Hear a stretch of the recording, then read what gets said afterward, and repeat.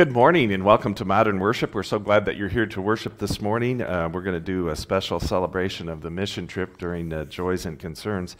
But I just want to take a moment to welcome you and to begin this time with a word of prayer. Let's pray together. Oh, gracious and loving Lord, we thank you for this day that you've given us, and we thank you for the privilege of being able to worship you in spirit and in truth. Open our hearts to the possibility of knowing you more fully. Through your word and through the witness of others and through this time of worship. In Jesus' name we pray. Amen. Amen. Let's stand and worship together this morning.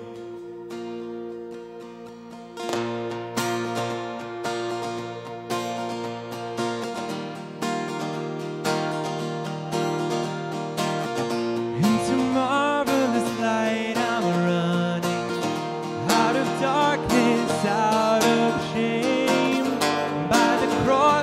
You are the truth, you are the light, you are the way.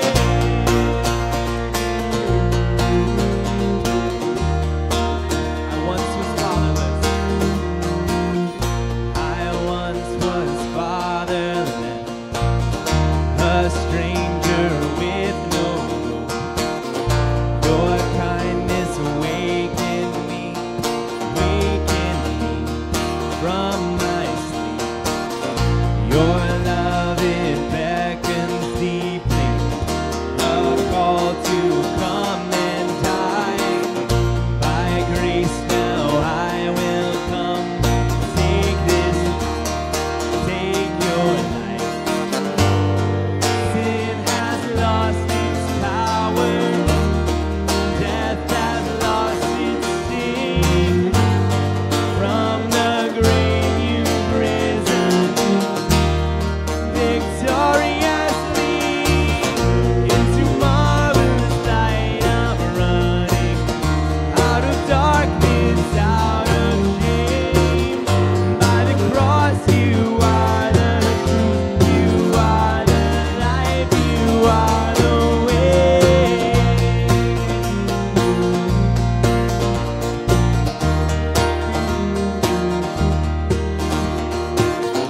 My dead heart now is beating, my deepest stains now clear. Your breath fills up my lungs, now I'm free, now I'm free. Sin has lost its power, death has lost its sting. From the grave you've risen victoriously. Into marvelous light I'm running, out of darkness, out of shame. By the cross you are the truth, you are the light, you are the way.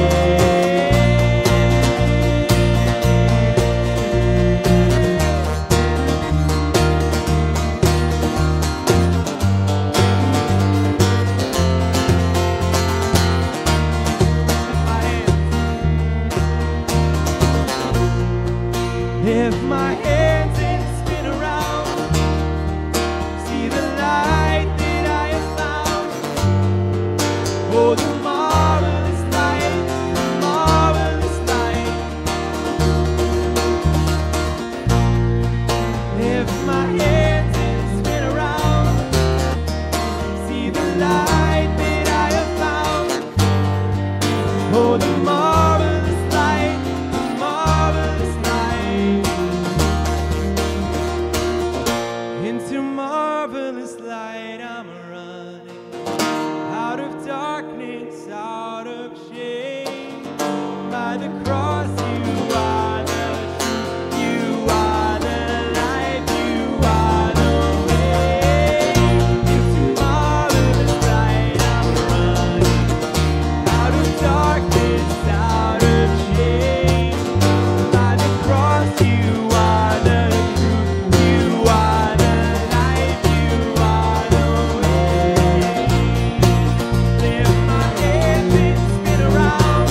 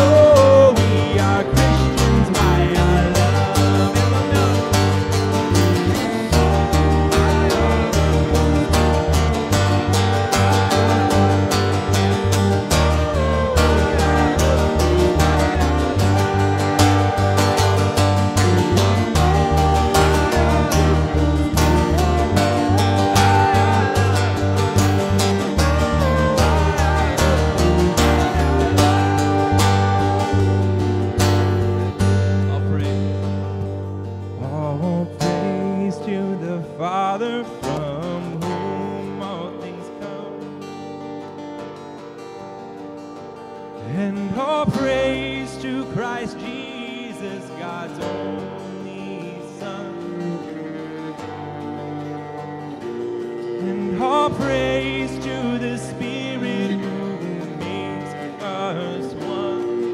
May they know we are Christians by our love, by our love. Oh, we are Christians by our love. Sing that again. They'll know we are Christians by our love, by our love. Yes, they'll know we are Christians by our love.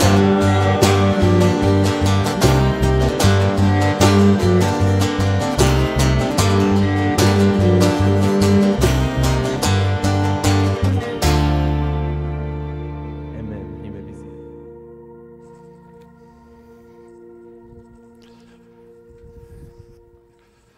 So we're going to share in our joys and concerns, but before we do that, we're going to share an amazing joy that we experienced together as we celebrate the mission trip. So we're going to do a video, and then we're going to ask anybody that wants to share a word that went on that trip that might want to share a word to be able to do that. So let's go with the video. And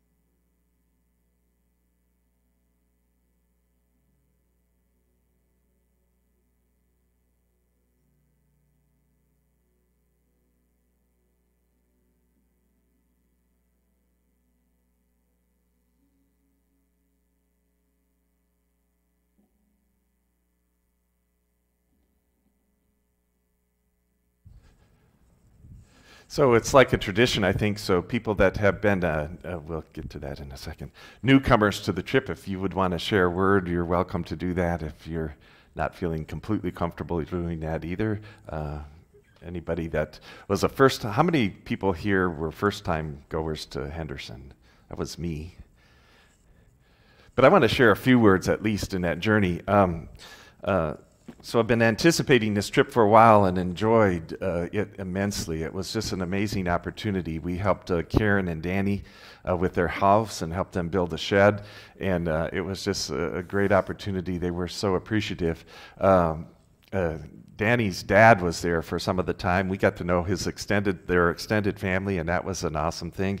And we were leaving, and Larry was moved by this story, but I was too. We were in the van, and I was shotgun in the van, and Larry was driving, and the dad came up and said, "Roll down your window." So we rolled down the window, and Danny's dad stuck his head in the window, and he said, I want to thank you for helping my son fix up his house." And it just melted our hearts. It was like an amazing moment in that journey, to be able to be appreciated in that journey and to make a difference. It was a good trip in every respect, I think, from the trip there and back. Jackson wants to share a word. Okay, so I was getting to that. You got stuck in that forest, partly.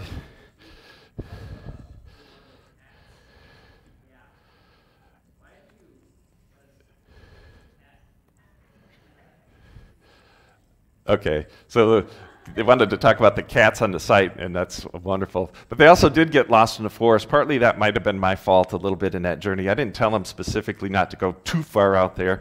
And there's at this Blue Heron place, it was really wonderful. It's a state park that used to be a coal mining community, and they've replaced all of the original buildings with steel structures that have like a kiosk of what would have happened. So we listened to what happened at the schoolhouse there, for instance. So one of those buildings was the schoolhouse, and you noticed the chapel, and I was preaching hellfire and damnation. No, not really. That's never been my style.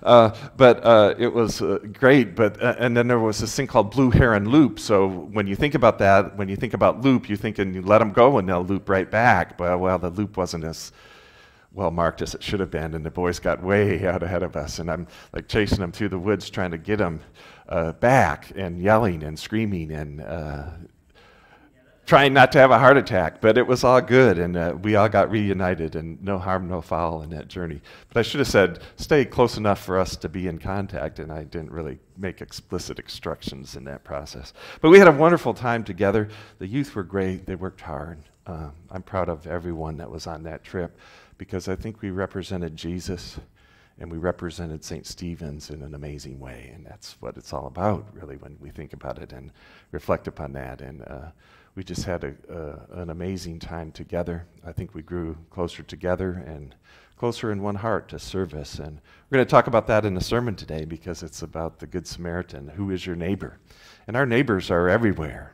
And we had an opportunity to minister to our neighbors, Danny and Karen, and it was just a great time, and appreciate the privilege. And I want to thank St. Stephen's for allowing that to happen. Funds that we raised with Pumpkin Patch and other things helped allow us to make a difference in that family's life. I don't know why it is, but some of the most beautiful places in the world, and I think Frakes, Kentucky was gorgeous. It's just so beautiful. Just old growth forest and just wonderful and amazing, are also some of the poorest places, and we had the privilege to be able to help some folks in need, and it was an awesome trip. Any other witnesses? Anybody else want to share how they might have been blessed in that process?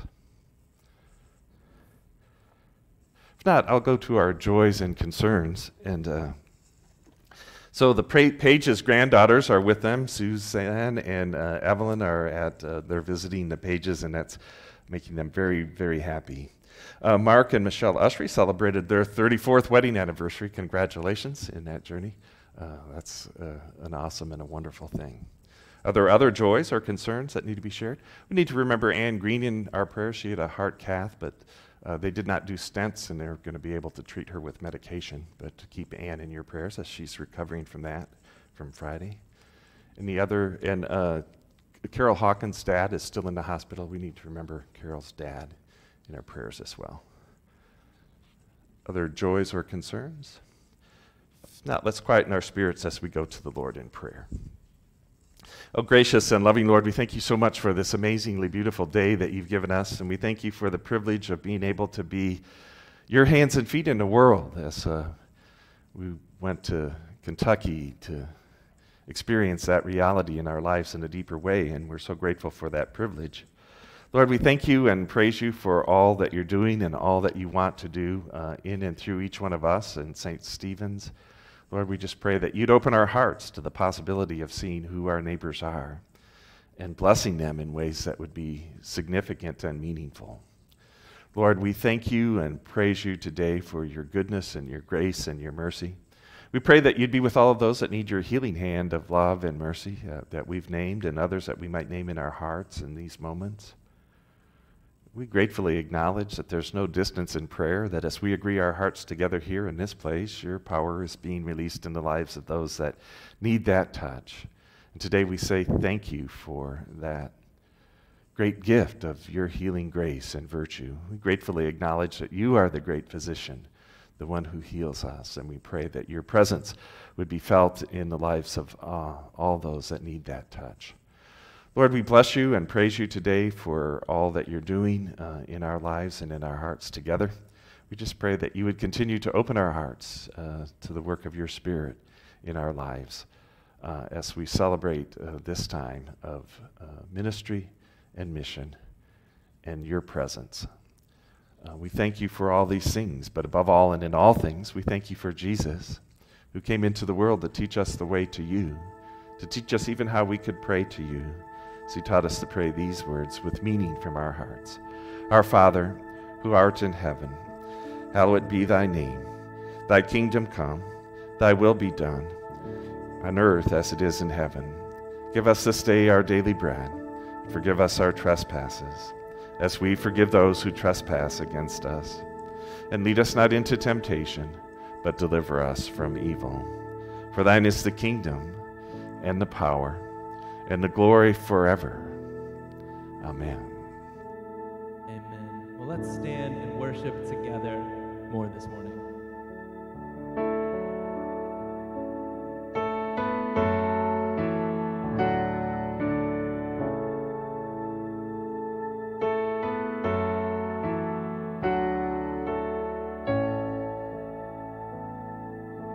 All the poor and powerless, all the lost and lonely, and all the thieves will come confess and know that you are holy, and know that you are holy. I will sing, and oh, we'll sing out hallelujah, and we will cry out hallelujah.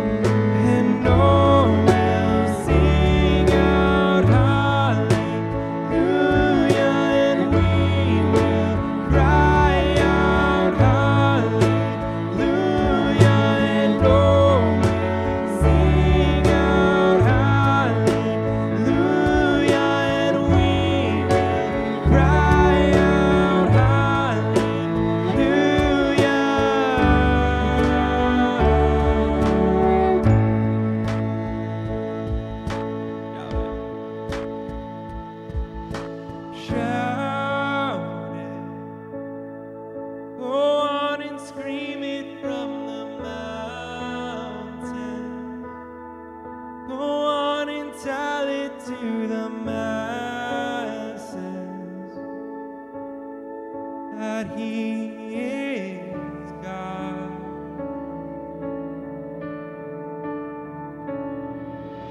Shout it, go on and scream it from the mountains.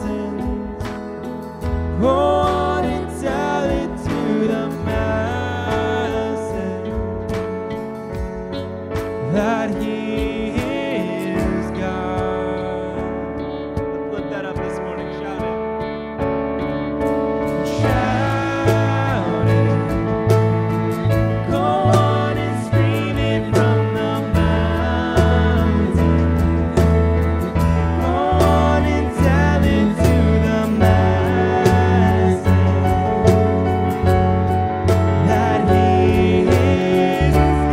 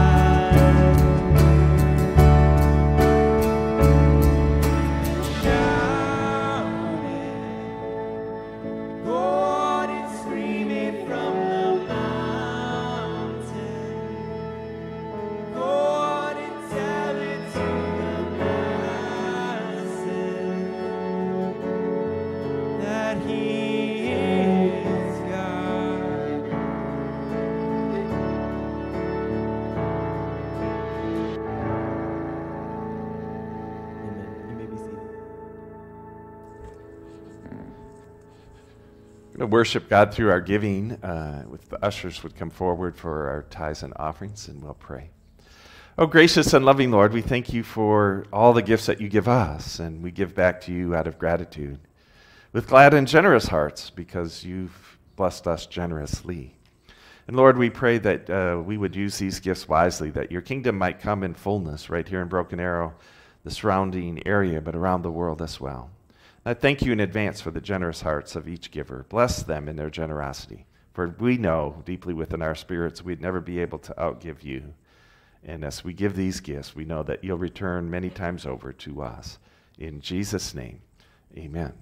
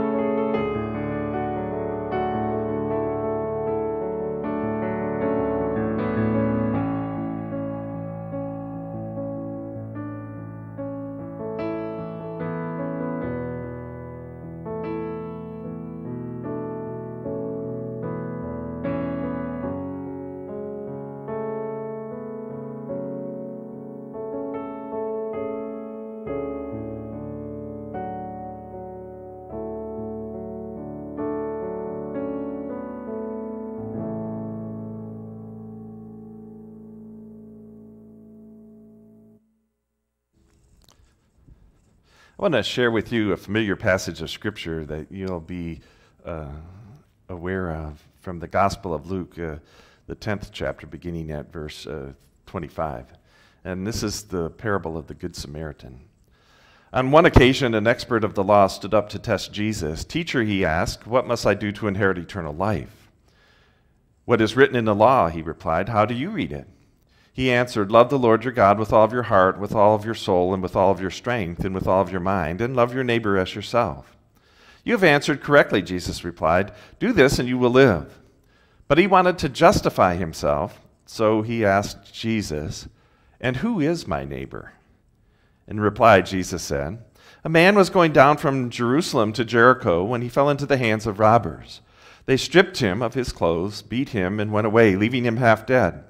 A priest happened to be going down the same road, and when he saw the man, he passed on the other side. So too a Levite, when he came to the place and saw him, passed on the other side. But a Samaritan, as he traveled, came where the man was, and when he saw him, he took pity on him. He went to him and bandaged his wounds, pouring on oil and wine. Then he put the man on his own donkey, took him into the inn, took care of him. And the next day he took out 2 silver coins and gave them to the innkeeper. 'Look after him,' he said, 'and when I return I will reimburse you for any extra expense you may have.'" Which of these do you think was the neighbor to the man who fell into the hands of the robbers? The expert in the law replied, "The one who had mercy on him." And Jesus told him, "Go and do likewise." Let's pray. Lord, let the words of my mouth and the meditation of all of our hearts together be acceptable to you, O Lord, our rock and our redeemer. And we'd be quick to give you all of the praise and all of the glory. Amen. Well, I have a question this morning. What is something that is essential for human life and is highly contagious, yet we, most of the time, take it for granted? Can you think of something that answers all of those questions? I'm thinking of kindness. We'll say, well, is that a totally essential for life? Well, I don't know. I think it is really important when you think about it. I think somebody asked anthropologist Margaret Mead, what was the first sign of a civilization happening?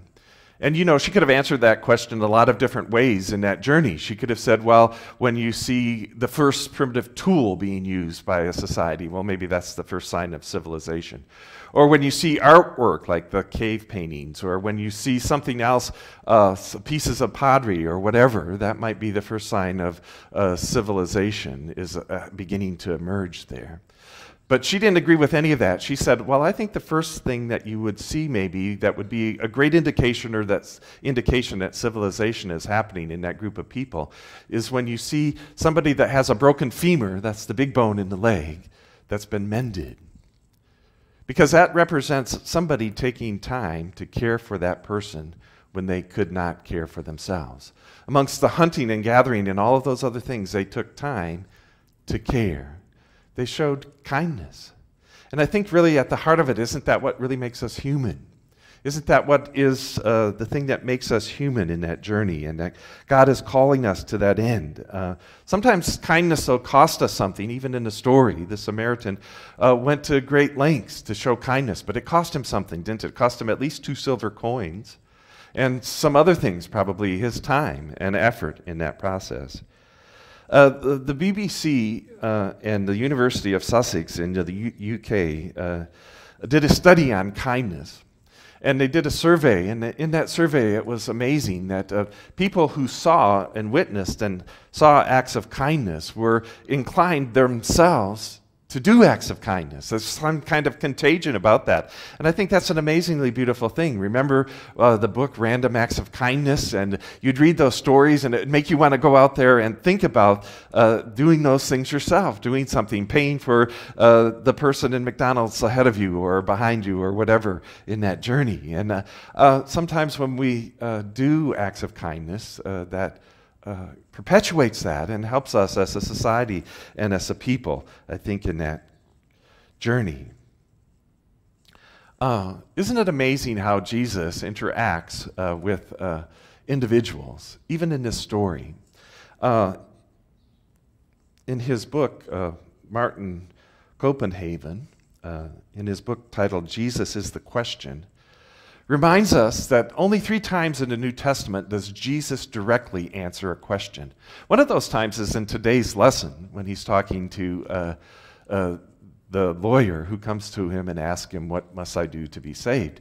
And then the lawyer quotes back that wonderful commandment to love the Lord your God with all of your heart, with all of your soul, with all of your mind and strength, and love your neighbor as yourself. But he can't quite settle for that because Jesus says, you've answered wisely in that journey. That's one time he says, yep, you got it right. You nailed it.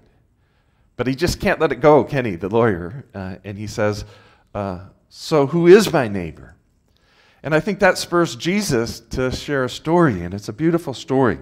There was a study done in a brain institute in Paris that had a group of people listen to the same story, and eventually, even if they were in different rooms, their hearts would start to synchronize, beat in unison.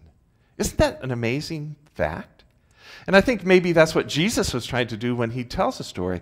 He doesn't always answer the question directly. Sometimes it would be easier for the person who is the way, the truth, and the life, who knows all and it is all, just if he would just answer the question, because that would save me difficulty in coming to my own conclusions. But no, Jesus wants what?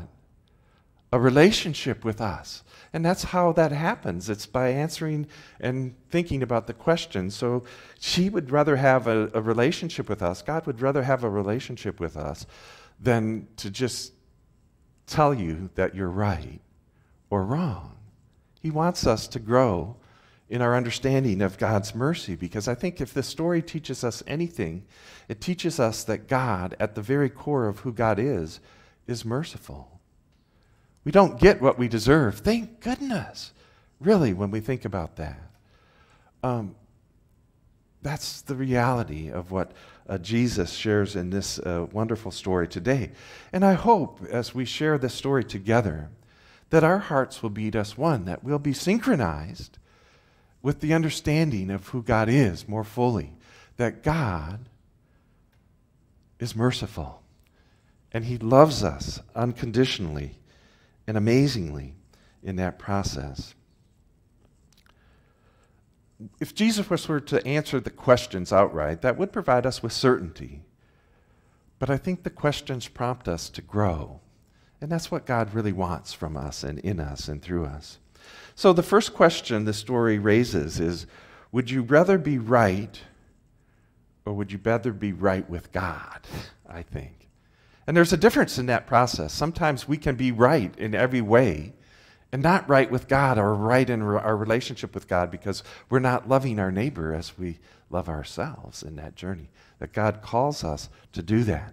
I think that as we're celebrating this Mission Sunday in that trip, that was just a glorious opportunity to be able to what? Love your neighbor. And there's something liberating and freeing and wonderful about that. Now, it cost us something, didn't it? It cost us a week out of our life. It cost me a stiff knee for about 2 weeks after that from riding in that van all that way there and all the way back, in the journey. But it was all worth it because of the expressions and the joy that we had in sharing with Donnie and Karen. People, good people with not a lot of material possessions, but good people that we could be in relationship with and minister to and with and talk to and get to know. And that's what God wants us to do. He wants us to be what? In love with those around us and show the love of God to our neighbors. So here's the lawyer. He wants to justify himself. So he says, who is my neighbor? And this is how Jesus answers. Doesn't answer the question directly. In the New Testament, I think it's pretty remarkable. Jesus is asked 307 questions according to Copenhagen. And he asked 307 questions, and he's asked 183, and 3 times he answers them directly. Just 3 times, because he wants us to get that it's really about a relationship. It's really about not having to have the definitive answer or the right truth, but it's about really having a relationship that you can build with God in that journey. And so here's the man, and Jesus starts telling this story. And who are the main characters of the story when it comes down to it? Well, there's the man that went down from Jerusalem to Jericho, which is kind of a tough place. Dan Daly, who writes for one of the New York newspapers, overheard a lady talking about her neighborhood in New York City.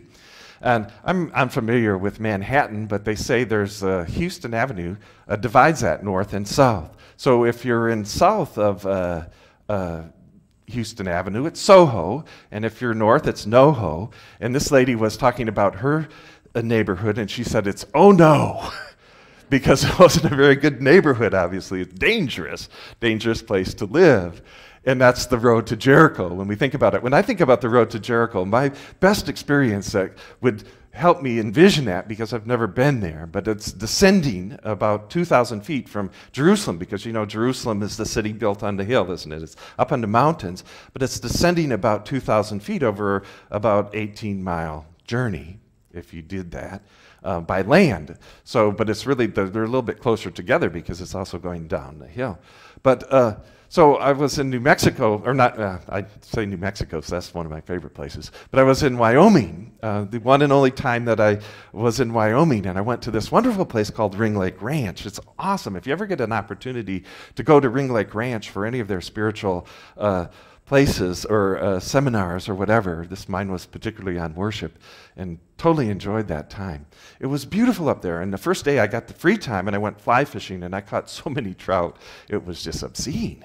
Every time you cast a fly, the trout were taking it, and beautiful Snake River cuts and brookies, both. And wow, what an amazing day. And I'm thinking, I want to go back so bad I can taste it. But I'm here for the seminar, so I probably ought to spend some time with the group. So I signed up for a nature walk, a guided nature walk. Leah, the guide, was going to take us on this walk up in the mountains. And it was pretty incredible because there were sheep there on the mountainside, wild sheep, and it was just great. And we're walking along, and Leah stops, but only one other guy signed up, so I'm thinking, oh, I kind of wasted that. I was hoping to be with other people. But we were hiking up to this high mountain lake. And as we were continuing to hike up there, Leah said, I'm going to rest here for a minute and write in my journal. You guys go on. And we did, because the trail was clearly marked and easy to follow. And we're walking along, and we turned on a turn, and I'm not kidding, from here to the doorway away, standing right in the middle of that trail was a mountain lion. That was the biggest thing I've ever seen. That cat was huge. And I thought about that, and I said, we could have been dead meat so many times, because there were so many places where that cat could just climb up on a rock and jump down and eat us. And that's kind of how it was on that road to Jericho, because it was notorious for what? Bandits and robbers. And here Jesus is telling that story. So the first person in the story is the traveler. The second persons are the robbers. They took advantage and exploited the poor man for all they could get from him.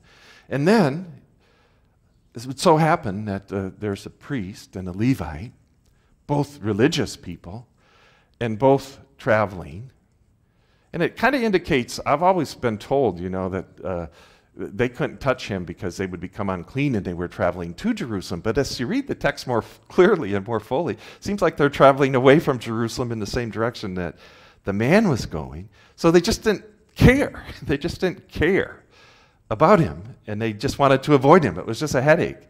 It's just another problem that I don't want to mess with. So they went around. And then the Samaritan, which that's ironic, isn't it? Jesus does it purposefully, I'm sure, when he creates this story, and he says it was a Samaritan that what? Stopped and helped. And did everything within his power to help him. Bandaged his wounds, cleaned him out, put alcohol on him, and did all that he could. Took him himself on his donkey and took him to the nearest inn. It stayed with him a whole night, and then gives 2 silver coins. It cost him something financially in that process too, to have that innkeeper take care of him. It meant something to the innkeeper, but mostly profit. But it meant something for the Samaritan to take care of that guy. And that's what Jesus says, who is your neighbor? And he asks the lawyer then, well, who do you think of all these people is this man's neighbor? He said, well, certainly the one who had compassion or showed kindness to him. And I think that's really amazing. And as we think about that and reflect upon that, that's what we should be about as well, that God would remind us that we too should take pity on those who are in a difficult place. Fred Craddock, the great preacher, tells a story about meeting Rear Admiral Thornton Miller, who was in World War II. And when he was in World War II, he was a chaplain. He was not yet an admiral, obviously, but he was a chaplain. And he was on the beach during D-Day at Normandy. And he was going up and down praying with whoever he could find, anybody that was injured or hurt or whatever. And some of the seminary students, they wanted him to talk about his war stories, obviously. But they said, well, why did you do that? Why did you put yourself in harm's way? And he said simply one word, a couple word answer. He says, I'm a minister. So they continued to question him. They continued to ask him questions. Well, when you were on the beach, did you ask if they were Presbyterians or Catholic or Jewish? And he says, no, all I did is ask, can I help you? And I think that's at the heart of it, isn't it? It's what is our inner attitude about helping others around us? Are we there so that we can love our neighbors and help those around us? Because that's what's really important. That's what is the heartbeat of the story, don't you think it is? Your heart becoming in sync with what Jesus is trying to do in the story? Is your heart beating with the rhythm of God? Are you thinking more and more in this moment, well, how do I love my neighbor?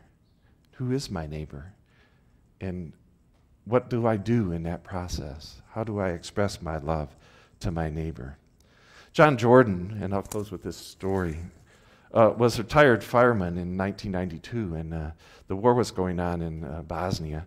And he's noticing that a lot of buildings were burning. That was just complete destruction and mayhem over there, and that the firemen that were there had very little protection. They were fighting fires in T-shirts because they didn't really have any firefighting protective gear. And he thought, well, saw that on TV, and he says, I could do something about that. He got together and got a collection of all of the retired firefighting equipment that he could find in New York City, and he took it over there and he started a firefighting school to teach them how to fight fires as safely as possible.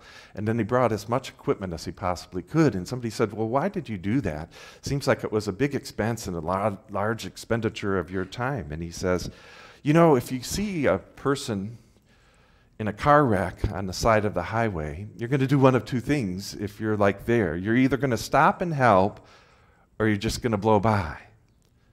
And he said, I just couldn't blow by. I needed to stop and help.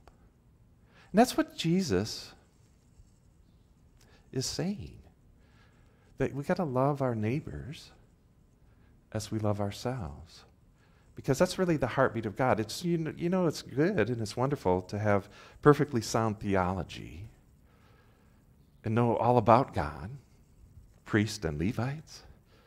But if you don't really know God, if you're not in relationship with God, you don't know the heart of God, and the heart of God is always to have compassion.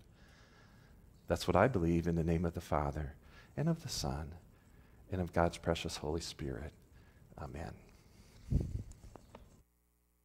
Amen. Well, friends, may you go forth from this place with kindness in your heart and enthusiasm to love your neighbors as God loves us. We'll see you next time.